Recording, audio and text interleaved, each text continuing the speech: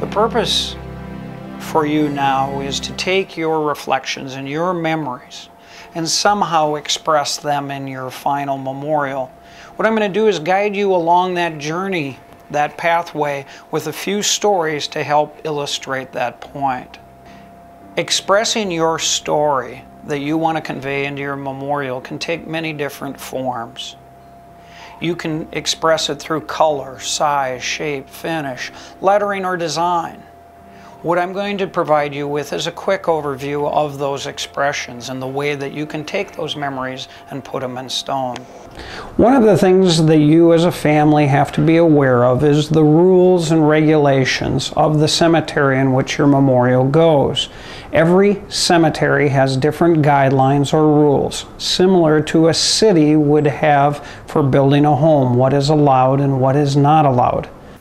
Size is one factor that you're going to have to determine on your memorial. How big do you want it?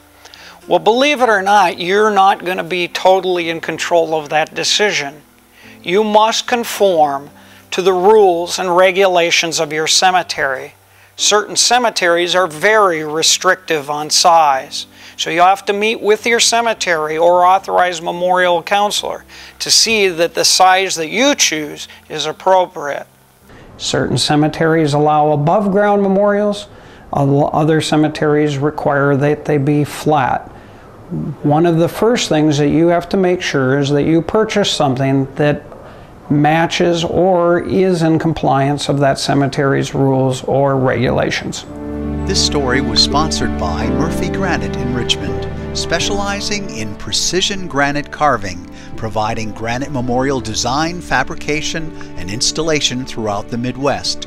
Don Calhoun leads a creative team at Murphy Granite that believes in capturing life's precious memories in the personalized custom design of your loved one's memorial. Unique designs can be created to give a personal touch to your memorial forever.